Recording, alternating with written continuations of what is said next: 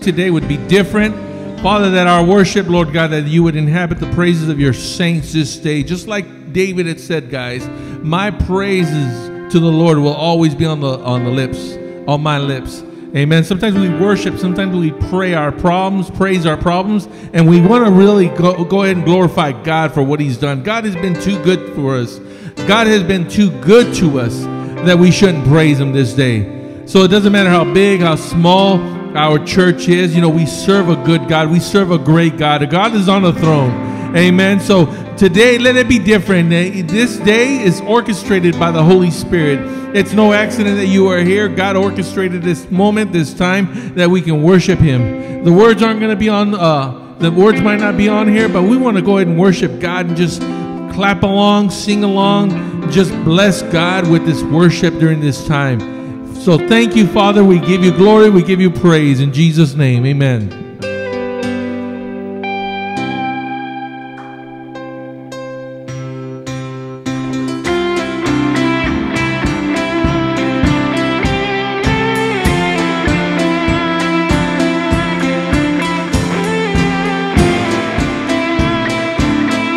Thank you guys so much for coming out who are here in the building, and for those watching online. As we get started with worship, I encourage you guys just to sing along, clap along. If you guys don't know the words, just feel the Holy Spirit this morning.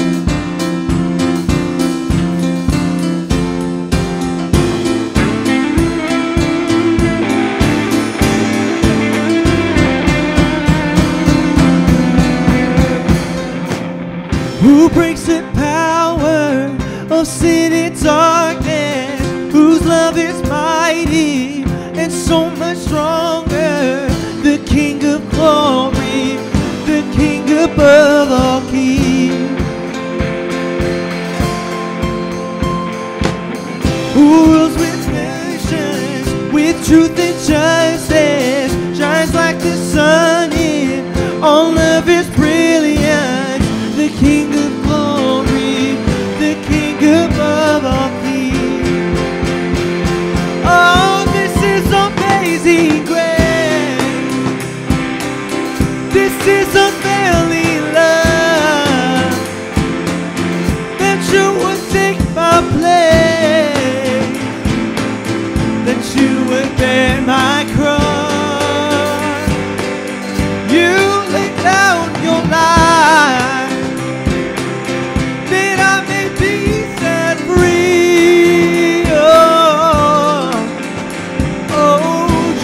I sing for all that you've done for me. Who brings the chaos back into order? Who makes the orphan a son and daughter?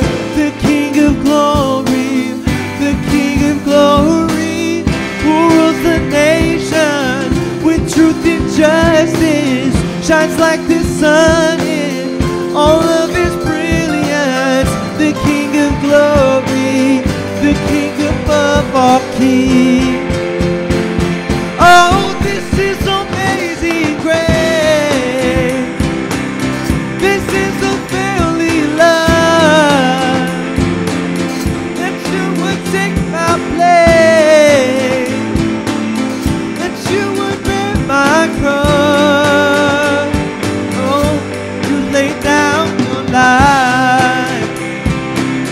That I may be set free. Oh, Jesus, I sing for all that you've done for me. This is amazing grace. This is unfailing love. Oh, take my place.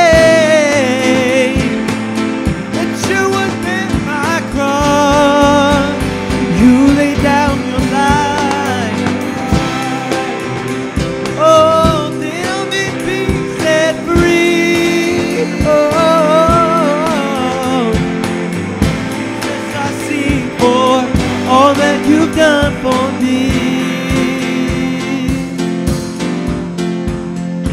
Worthy is the Lamb who was slain, worthy is the King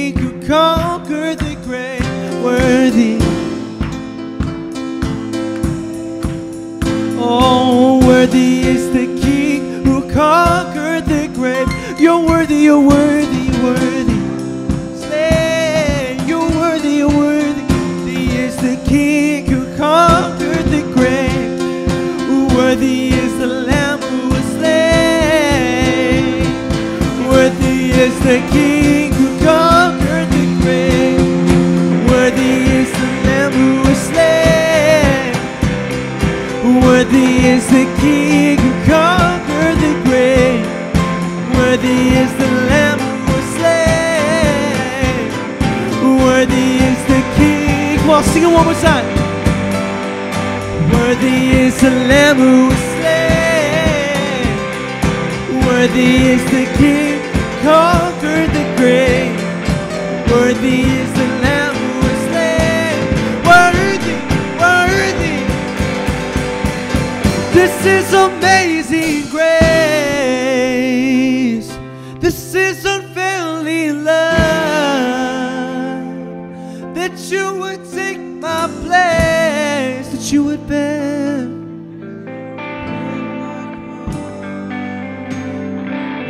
You lay down your life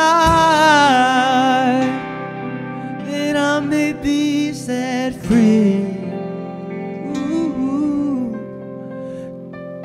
Jesus, I sing for all that you done for. Come on, sing This Is Amazing Grace. This is amazing grace. This is unfailing love. You would take my place, that you would bear my cross. You lay down that I may be set free. Oh,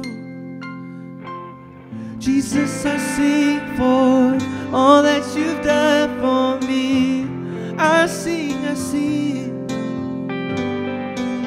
Jesus, I sing for all that you've done for me. We sing to you, Jesus. Jesus, I sing for all that you've done for me.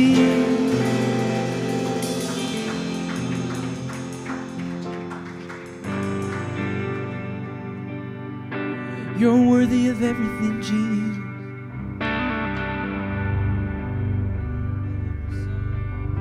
Worthy of every breath. You're worthy. You're worth it all, Lord.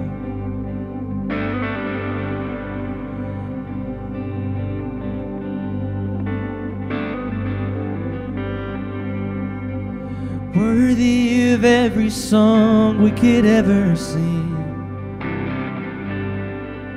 Worthy of all the praise we could ever bring.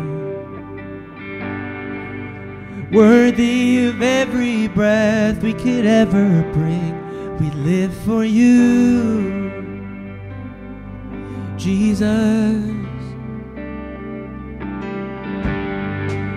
Jesus, the name above every other name. Jesus, the only one who could ever save. Worthy of every breath we could ever breathe. We live for you. Oh, we live for you. Holy, there is no one like you. There is none beside you. Open up my eyes in wonder. Show me who you are and fill me with your heart and lead me in your love to those around me.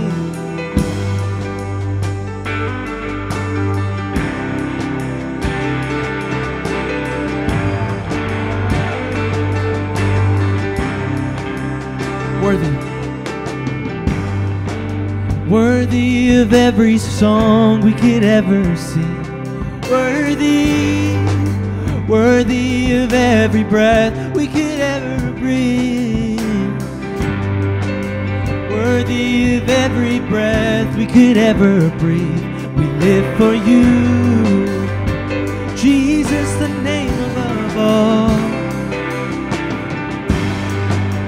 Jesus, the name above every other name. Jesus, Jesus, the only one who could ever save. Worthy of every breath we could ever breathe. We live for you. Oh, we live for you. Holy, holy, there is no one like you. There is none beside you. Open up my eyes in wonder. Show me who you are and fill me with your heart and lead me in your love to those around. Holy, there is no one like you. There is none beside you. Open up my eyes in wonder. Show me who you are and fill me with your heart and lead me in your love to those around. And I will build my life upon your love. It is a firm foundation, and I will put my trust in you alone. And I will not be, and I will build my life upon your love. It is a firm foundation, and I will put my trust in you alone. And I will not be shaken. Holy, there is no one like you. There is none beside you. Open up my eyes in wonder. Show me who you are and fill me with your heart and lead me in your love to those around. Holy, there is no one like you. There is none beside you. Open up my eyes in wonder. Show me who you are and fill me and lead me in your love to those around me. Amen.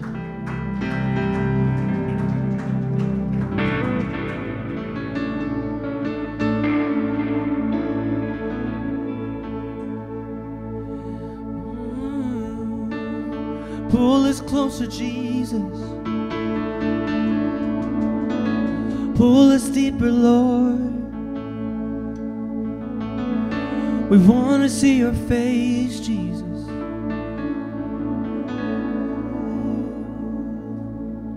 Your love has ravished my heart.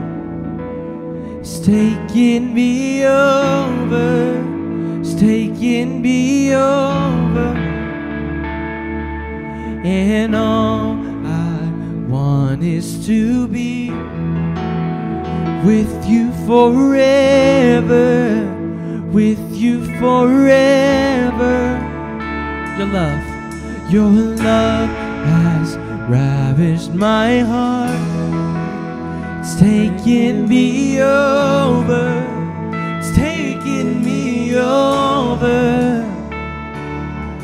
And all want is to be is with you forever, with you forever. Oh, so pull me a little closer. closer. Take me a little deeper. I wanna know your heart. I wanna know your heart.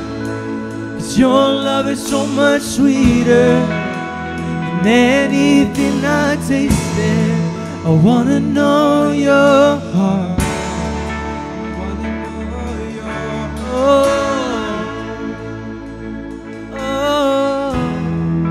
I wanna know your heart.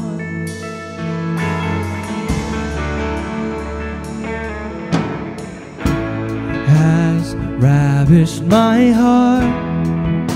It's taking me over, taking me over, and all I want is to be is with you forever, with you forever. So pull me a little closer, take me a little deeper. I wanna know your heart. I wanna know your heart. 'Cause your love is so much sweeter than anything I tasted. Wanna know your heart. I wanna know, I wanna know. So pull me a little closer, take me a little deeper. Wanna know your heart. I wanna know your heart. 'Cause your love is so much sweeter than anything I tasted. Wanna know your heart. Wanna know your. So pull me a little closer. Take me a little deeper. I wanna know your heart. Wanna know your heart. 'Cause your love is so much sweeter than anything I tasted. I wanna know your heart. I wanna know. I wanna know your heart. I wanna know your heart. I wanna know.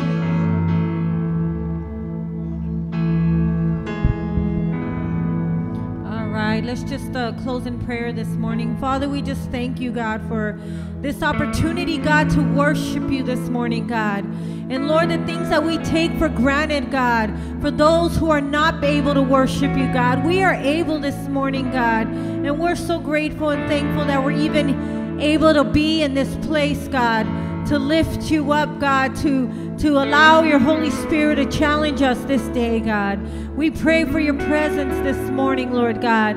And I pray for strength over those that are weak right now, God.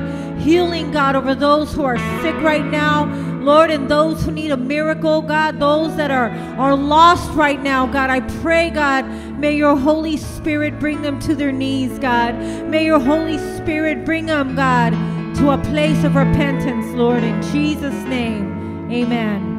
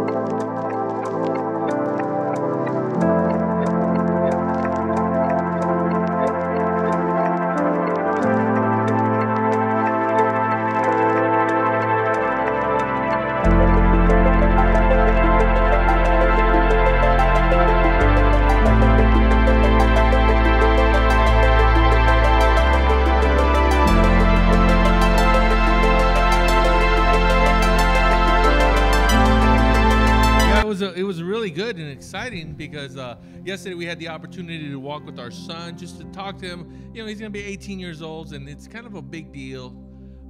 And I think that we don't make a big deal out of it because sometimes we take these ages for granted. So we wanted to do something special, and, you know, it's kind of like we want to send him off to the world. And, you know, me and my wife, we really don't want to be embarrassed of how we raised our kids. And these are certain things that he needs in his life to say we raised him good. And at the same time, we're not looking for compliments. We're just saying every kid should be like this. Every kid growing up and being a man should have a belt. This is what we gave him. We gave him a Bible. Chris gave him a Bible because every man going forward in his journey with life, you're going to run into problems. You're going to run into all these different characters, but you also need the Word of God for guidance. You don't need a proverb from no Chinese cookie. You got the Proverbs in the Bible, right? Right? I'm being serious. You know, I also gave him a watch, you know, just to signify that time flies. Man, I'm 53 years old, and I still remember when I was 17 years old and all the decisions I wish I would have made different. You know what I mean? Not be so dumb, not be so arrogant. And I believe the dumbest decisions I've ever made in my life was when I was from 18 to 23, right? Because immediately I was in a position where I can make my own decisions, and I thought I knew it all. You know, I thought I'm invincible. I thought I was strong, and I'm really not. Then my son spoke with him about going to work. Every man has to go to work.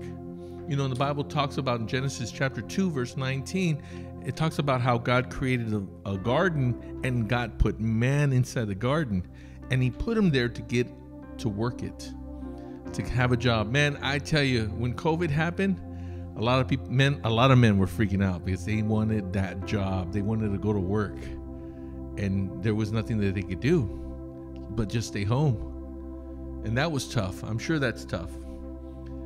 So every man needs to go to work. And actually, the woman didn't come till later. So, man, if you want a woman, get a job. Right? Go to work. And then, what else did we give him? Mr. Ted, a wallet. And that, there you go. Which leads me to my next point.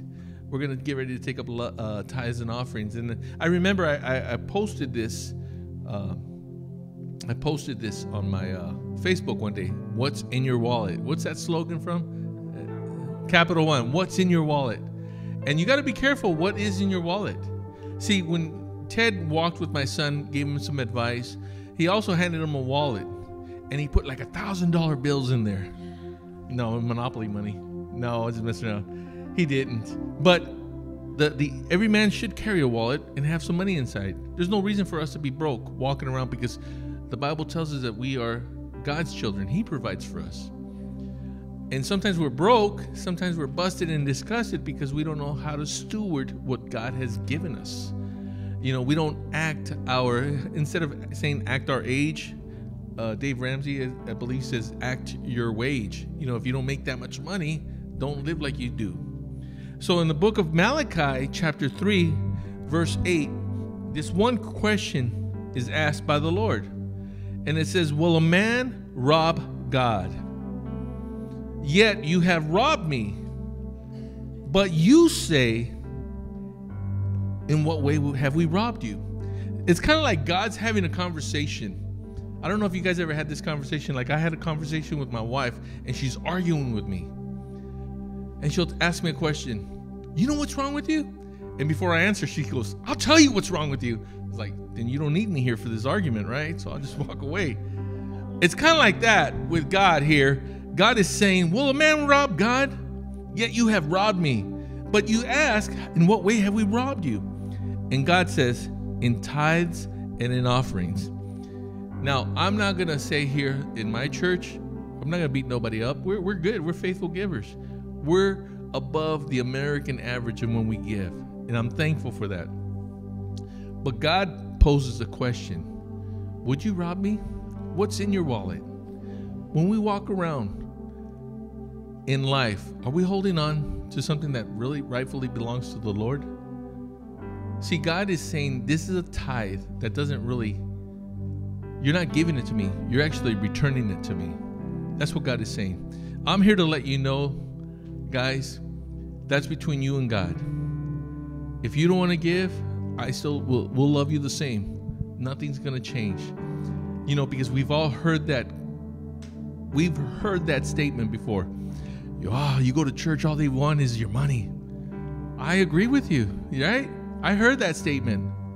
But every time I go to Starbucks, all they want is your money, right? Every time I go to Burger King, all they want is my money, right? Seriously, I'm getting ready to check out. I'm getting ready to buy and all this stuff. I see all this impulse buying. All they want is my money. All they want is my money. And we never say things like that, right? And we take up offering and tithes here at this church one day of the week. That's it. We don't do it on Wednesday. We don't do no special offering. Even if we have a guest speaker coming in, which we do in 2 weeks, we just do one offering a week. See, because at the end of the day, if I don't want nobody to go away grumpy. I don't want this to close your heart. This should be the easiest part of the service. If you don't want to give, don't give. Don't feel guilty. Don't feel guilty if you don't give.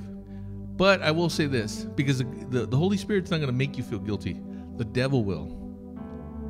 But I believe God is the example.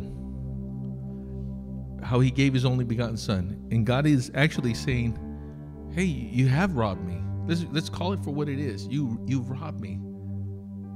If you don't pay your tithes, you don't pay your offerings, you rob me. That's what God is saying.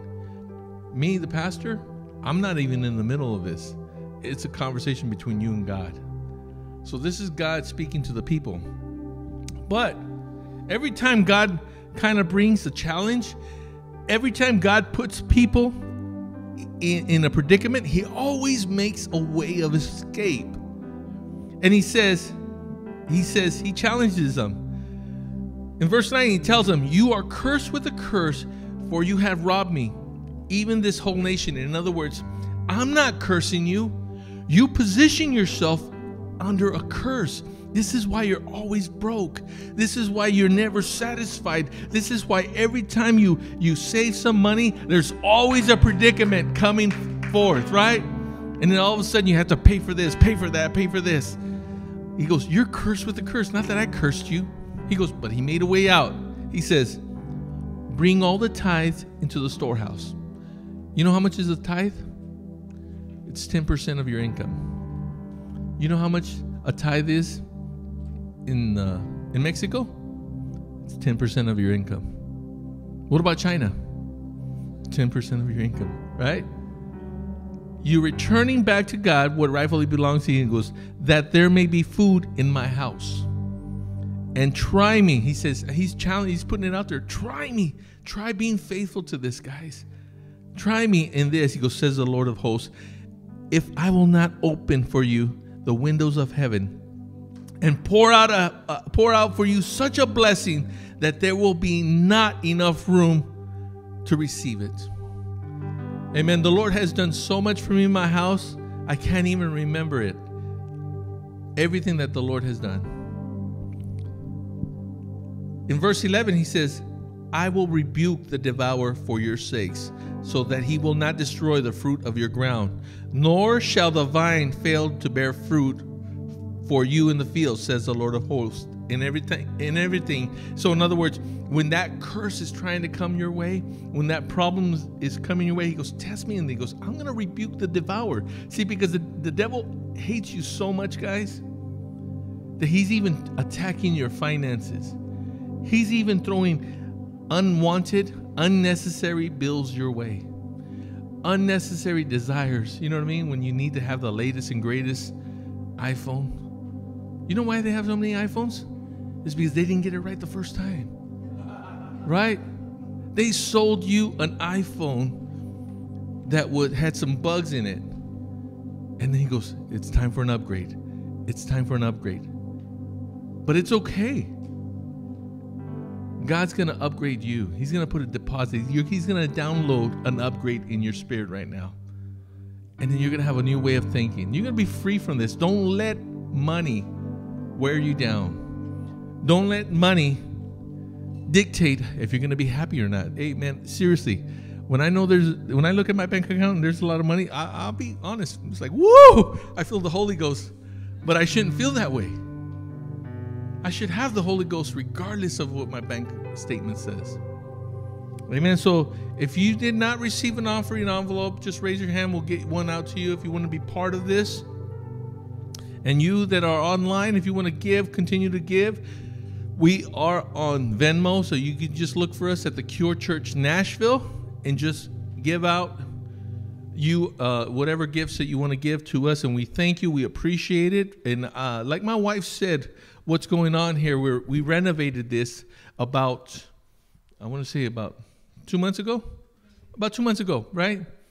And I'm thankful that we did this right away, because I'm looking at another church, a Hispanic church down the street, or right here in the same parking lot. They're doing the exact same thing that we did. And I'm like, man, I'm glad we got ours out of the way. So now we just have this carpet to look at, and hopefully that will get taken care of. But, we got these shirts. God's given us an opportunity to be good stewards over what he's given us. So we got these good shirts. And check it out. Jesus is the cure. Amen. We got this nice and bold, because sometimes we're a little too shy to talk about Jesus. And if you would like to purchase a shirt, amen, they look just like this. You'll look just like this. Haircut is not included. Amen. But you want to go ahead and pick one up, by all means. They are $20, and like my wife said, they're going to go to help the renovation of the church. And God gave us an opportunity, an idea to do this, not to get extra and ask for extra. Amen. So let's just pray. Father God, we thank you, God, that we can give back a portion and return back a portion of what rightfully belongs to you. God, and I pray, God, that as we give, Father, that you would download a spirit of stewardship into our system, God, and our thoughts. We thank you, God, because you're going to rebuke the devourer. We thank you, God, because you are making a way where there is no way. We thank you, Lord, because we are not bound by money, Father, but we are just here to glorify you, to be taught your word. And I pray, Jesus, that as we give liberally and cheerfully. In Jesus' name, amen. Amen. Praise the Lord. Hallelujah. All right, guys, are you all ready? All right, today I am not going to preach. I'm going to leave that over to my son. So our church, what makes us very unique and different is our church is a discipleship church, where you just don't come in and look and like, what, I'm just going to church and do the religious things. I believe that God wants you to do something and become the church and be a preacher. If not here in the pulpit, but be a preacher out in the streets and let them know. Discipleship, invite, and that's how it all starts. Just an invitation. So let's just give it up as my son comes in, and he's going to share today's scripture reading for us. Amen. All right, everybody. We are so glad that you guys can join us on this Sunday morning. And as you guys know, it's been about 2 months, you said, 2 months since we've had our renovation, since after our conference, right, in Kansas. I think it's been like this. And, I think it's actually really nice. I think it's really, really nice how the church is looking and everything. I know that about the carpet, it's all kind of bad, but, it's something that we can deal with for right now. So before I get into today's message, I do want to let you guys know, for those who are taking notes, this message is actually called the Renovation. I actually started this message during the time that we were going through renovations in this church. So before I get into today's message, let's just open up in prayer. So Father God, Lord, I just pray right now, Lord, that your anointing may come upon me, Father God. Whenever I'm speaking your word, that your servants will hear your voice, Father God. And I remove myself from this message, Lord, and I allow you and I ask you to take over, Father God. In the name of Jesus, amen. So, all right, you guys, how many of you guys know what the word renovation actually means? Raise your hand if you guys know what renovation actually means. Raise your hand. Awesome. So renovation means to restore something, renew, refresh, or rejuvenate. Basically, you're out with the old and in with the new. So I know that sometimes it's really easy for us to get renovation and remodeling mixed up with each other. What remodeling means is to change the structure or the form. And that's something that we didn't do in this church. We didn't change the structure or the form. We got, as you can see, there was a wall, there was a pillar right here. All we did was just take it down. We didn't restructure the form or anything. We didn't add on to something else on this building. What we did was we restored this building to looking brand new, even though it's not. We received it one way, but when we did that renovation, we restored it.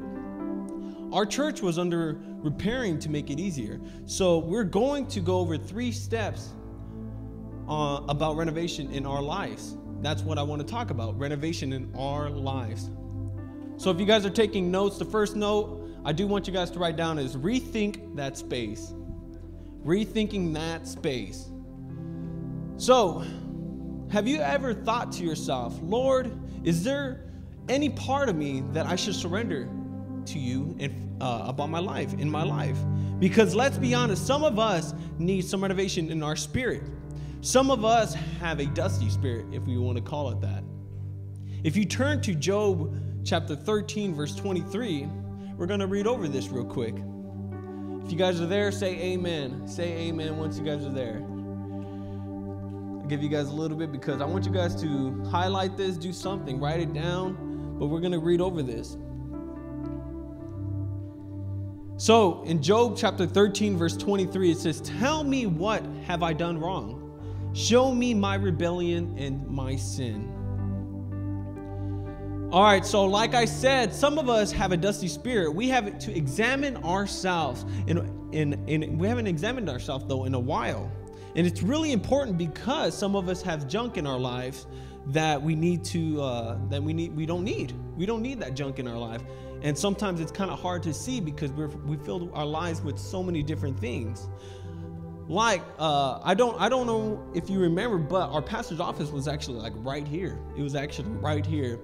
And I can tell you that was not even an office. It was more of a storage room. There was so much junk in this room, so much junk in this room. And it wasn't even funny. But after we rethought of that space, all that junk is gone. I know that we have some of the stuff in the back, but it's more organized, more situated and everything. It's not as cluttered as it used to be. And this kind of reminded me about the story about Jonah, in all honesty. Rethinking your space. Why does this remind me about Jonah? I know that we know the story about Jonah, on how Jonah was sent by God to go to Nineveh to preach his word because judgment was coming their way. But here's Jonah. He took another way. He took another way away from God's purpose. And you know, God had to send a storm. And during that storm, Jonah had to rethink of his decision. He had to rethink about that space that was in his life, that why didn't he want to go? And that reason was because of prejudice. He didn't want to see them saved. He felt like the Ninevites were evil. He felt like they deserved to be judged. So he had to rethink of that space in his heart of prejudice. Let me ask you, what is God dealing with you? What do you have to rethink in your life? What's God trying to send you to go do, but you don't want to do it because maybe somebody's a certain way? Maybe you have a hidden spirit inside of you filled with prejudice. That's why I say it's very important to ask God to examine yourself. Maybe it's time to rethink that space, or maybe it's time to rethink that space where you look at other people in lust. You know, God doesn't like that. I'll be honest, I've dealt with that for a long time in the past, but you know, I had to rethink of that space and ask God for his help. I had to cry out to God. There's no shame in asking God for help. He's already won the battle. God can deliver you from anything, but you have to be hungry. You have to go to him and humble yourself to him and ask him, Lord, is this space right here, is this not of you? I need to rethink of this space. I need you to take this out. God gave us so much freedom. He gave us the best gift of all time. And I know that he gave us his son. That's the best gift of all time, of course, but he also gave us free will. God doesn't force you to do anything that you don't want to do. We either answer the call of God or we ignore him. God gave us the ability to reevaluate our lives. That's just so awesome. That's so awesome that he gave us that ability. So I looked it up. How many thoughts does the average person have per minute? Do you guys know what the average thought is? Real quick, raise your hand if you guys know what the average thought. All right, so the average thought per minute is 50 thoughts. And you know how many minutes there are per day? There's 1,440 minutes per day. So can you guys imagine how many thoughts are actually in a day?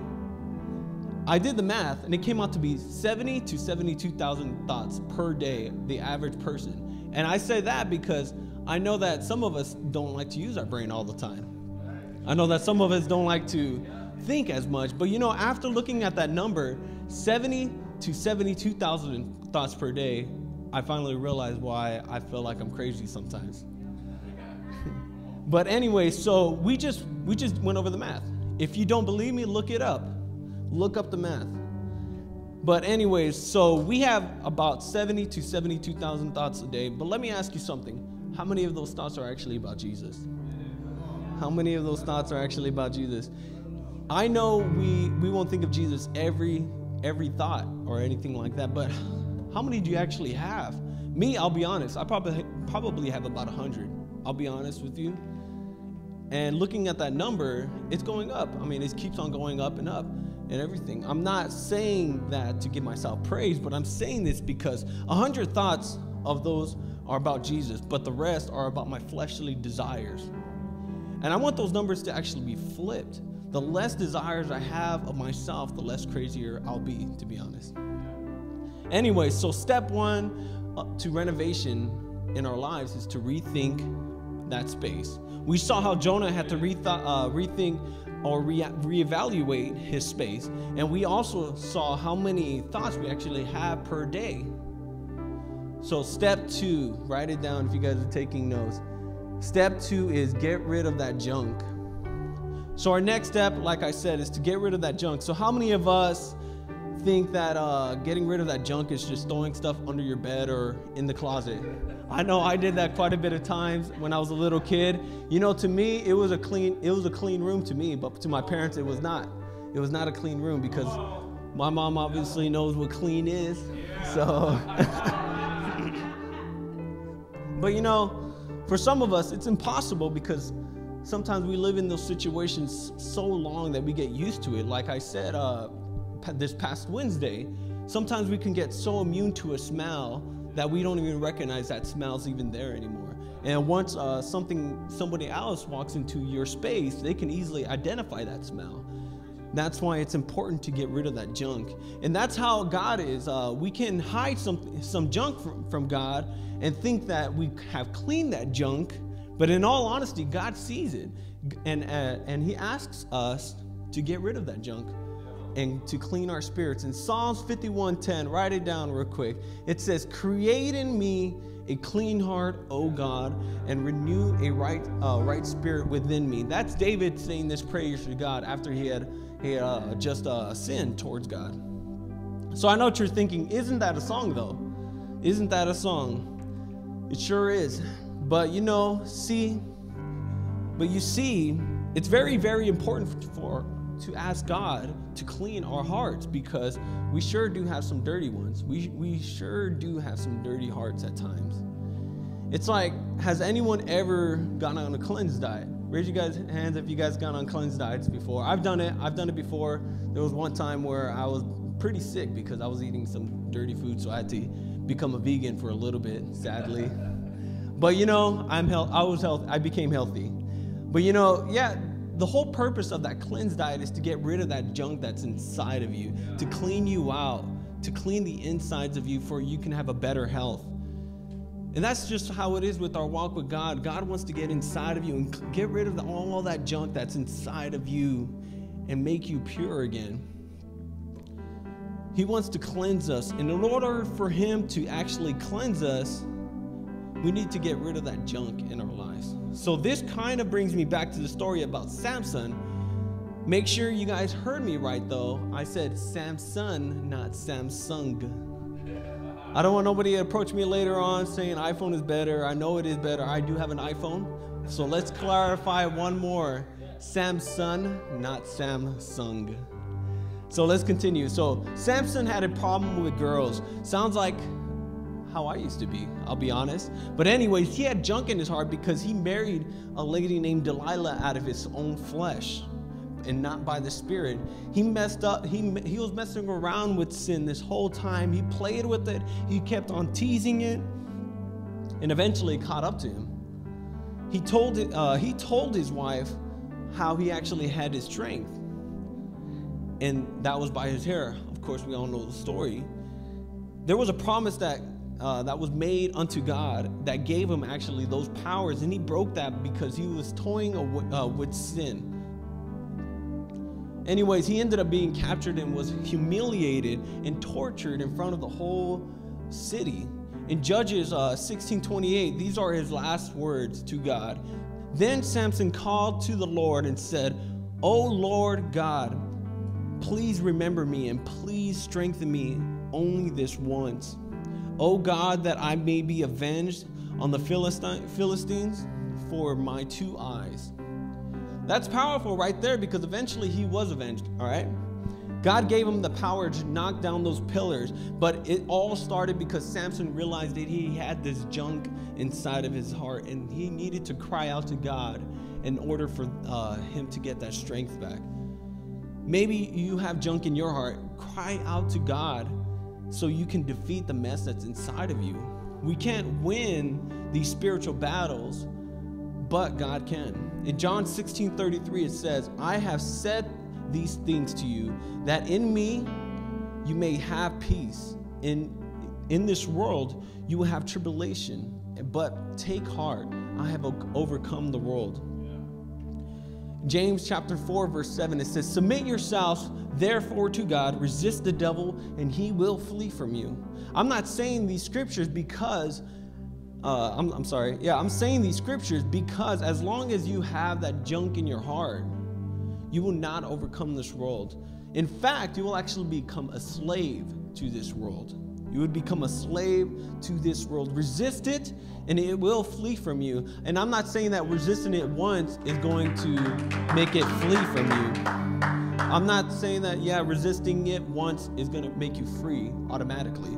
The devil's going to always try to attack you, but eventually he will get tired, because if you submit to God and get rid of that junk, he will leave, because God is our King and he's already overcome this world. So before we actually get into step 3 and our final step of renovating our lives, let's recap the first 2.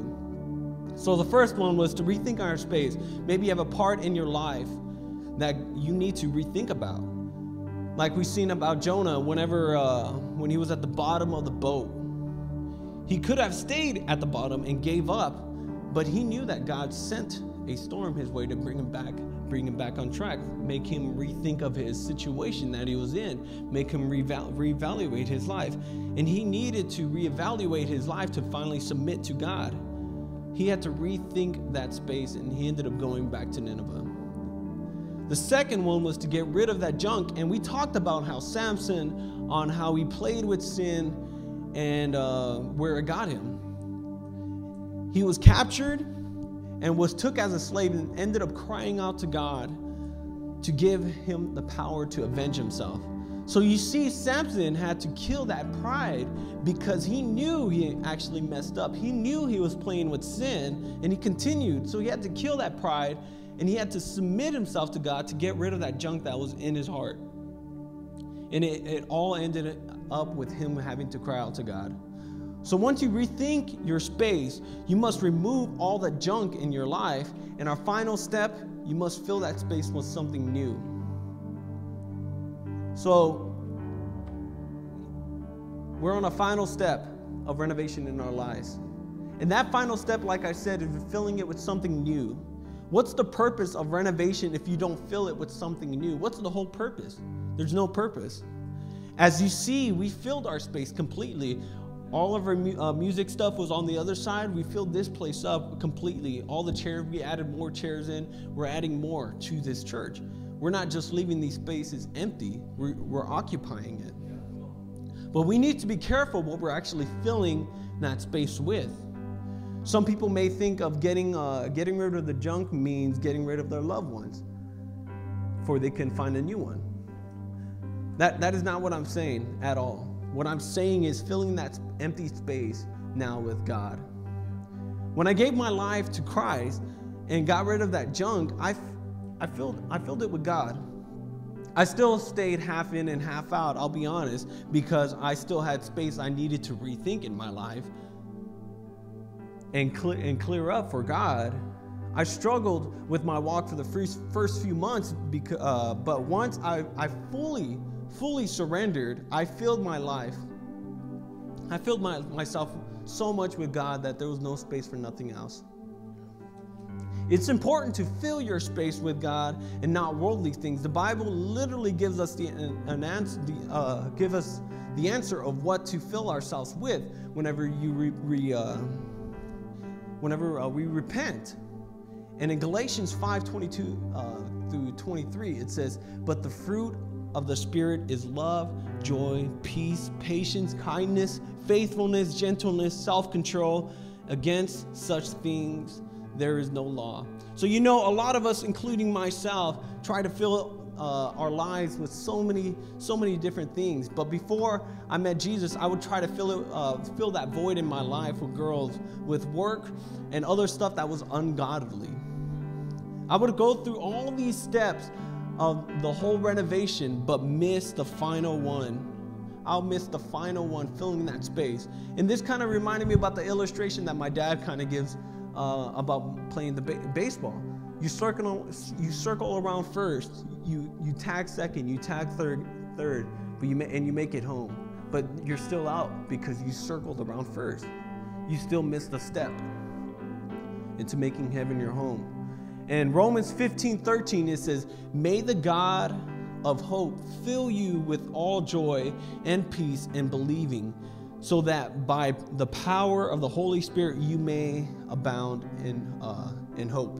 In this scripture, the most important part that we actually need to focus on is believing. You will not be able to have hope or joy if you don't believe. And the way you believe is filling that space with God that's in your life. I know that we kind of went over earlier about David, but David's a perfect example of this, is because here's David. He was a man after God's own heart. He was a man after God's own heart. He defeated Goliath. He became a king. We all know that, but what I really want to focus on is David sinning. He got one of his troops killed. He got his troop's wife pregnant, and he tried to play it off. David knew what he did wrong, what he did was wrong, but I want to focus on the repentance part. And I want to challenge you to read Psalms 51 on your own timing, but right now we're going to go over verse 10 through 12. And like I said, I read this part a little bit earlier. It says, "Create in me a clean heart, O God, and renew a right spirit within me. Cast me not away from your presence, and take not your Holy Spirit from me. Restore to me the joy of your salvation, and uphold me with your willing spirit." This is really very, very important, because David had to rethink that space in his life. He had to get rid of that junk in his life. He had to fill that space with God. And I call this message renovation, but in all honesty, what this message is actually about is repentance. Here's 3 examples of people who needed to rethink their space, get rid of that junk in their life, and fill that space with God. Here's 3 perfect people. Jonah was a prophet of God. Samson was a warrior of God. David was a man after God's heart, and he was also a king. What's my point? What's my point here? My point is, it doesn't matter what your title is, whoever you are. Repentance is needed. No one is perfect. We just saw that from David, a man after God's own heart, probably one of the closest persons to God, that wanted God more than anybody, sinning and having to repent. Doesn't matter who you are. And it's very important for us to have renovation in our lives. Like I said, first, rethink of your space in your life. Rethink that space in your life. What are you dealing with? What's holding you back? Second, get rid of that junk. How do you do that? Repent to God. Ask for Him for forgiveness. And third, fill that space with something new. And filling that space is with the Holy Spirit. 3 easy steps to renovate our lives. It's not like you don't have to go on no scavenger hunt or anything like that. It's just right in front of us. 3 easy steps. So before I want to close, I do want to offer a first altar call of salvation. You know what I mean? If everybody can please close their eyes and bow their heads, please.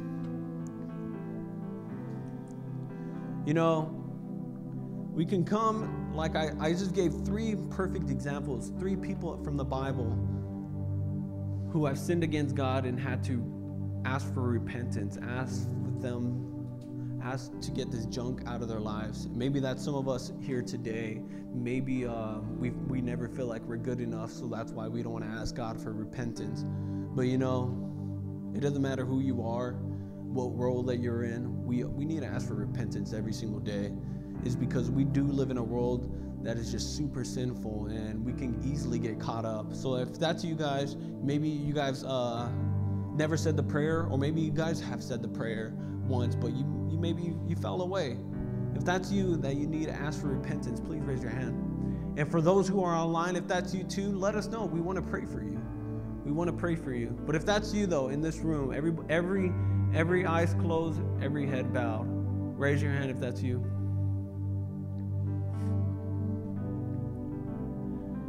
All right, if everybody could just please stand up together as we come into unity. Let's just pray to God. And you know, I mean, I can't say a prayer to save you, but you need to say this prayer to God. Make this personal. Make this a relationship with God. Talk to Him on your own. You got to ask for forgiveness for yourself. I can't ask for forgiveness for you. I can't lead you to heaven.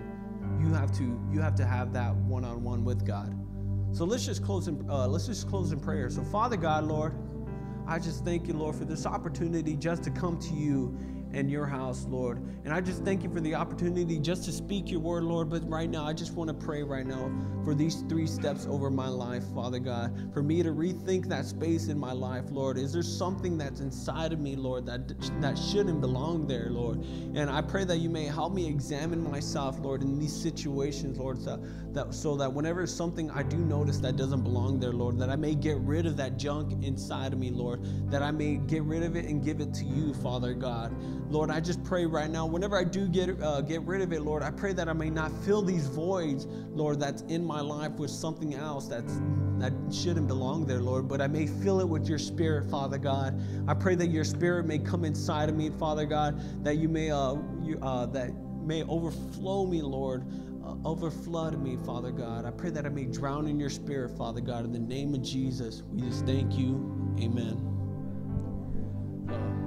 But all right, you guys, we really thank you guys for joining us on this Sunday morning, and I hope you guys enjoyed today's message. For those who are watching online, please like and share this message, and let us know if you guys do want a shirt. I mean, I think they're really nice. They're really comfortable as well. So you guys have a good one. We'll see you on Wednesday when me and Chris are going to finish off Acts chapter 19. All right, we'll see you.